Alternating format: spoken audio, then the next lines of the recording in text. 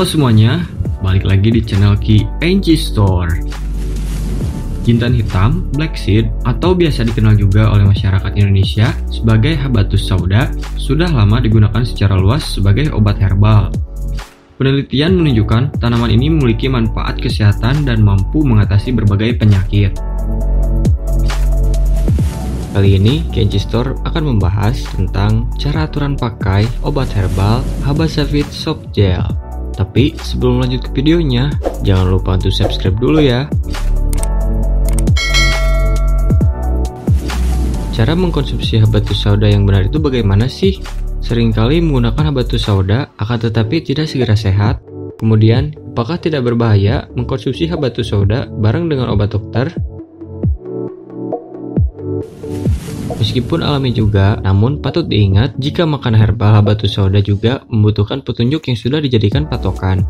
Anda bisa mengikuti anjuran yang tertera di kemasan produk Habbatussauda. Anda juga mematuhi, menjalankan, melakukan, dan mengikuti petunjuk terapis atau dokter yang merawat Anda.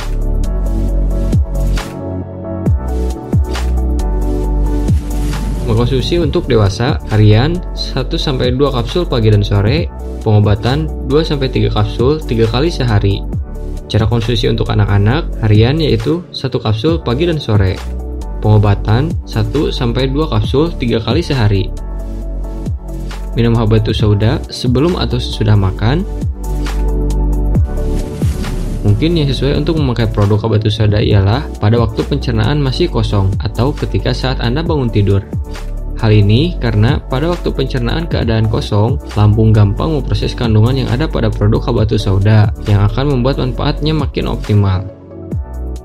Dapat juga makan herbal Habbatussauda setengah jam sebelum makan. Penyerapan khasiat Habbatussauda bisa jadi lebih maksimal daripada penyerapan kandungan herbal Habbatussauda setelah makan, di mana akan bersaing dengan makanan-makanan yang Anda konsumsi. Akan tetapi, untuk beberapa orang yang mempunyai pencernaan sensitif, dianjurkan memakai herbal Habbatussauda sehabis makan. Kemudian, apakah tidak berbahaya mengkonsumsi Habbatussauda bareng dengan obat dokter? Konsumsi obat dahulu, jarak 1 jam, lalu Anda boleh minum Habbatussauda.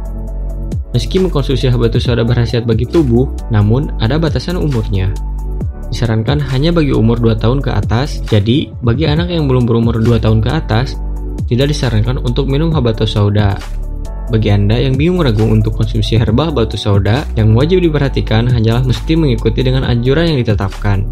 Marilah kita rawat kesehatan agar dapat melindungi orang yang kita sayangi. Dan bagi Anda yang ingin merasakan khasiat dari produk herbal kami, bisa langsung melakukan pemesanan sekarang juga, baik melalui SMS, telepon, atau WhatsApp nomor 085 314 436 560. Sekian dan terima kasih yang sudah menonton video kali ini. Dan jika menurut kalian video ini bermanfaat, bisa klik like, share, dan juga subscribe agar bisa lebih bermanfaat bagi teman-teman kalian yang lainnya. Dan sampai jumpa di video selanjutnya.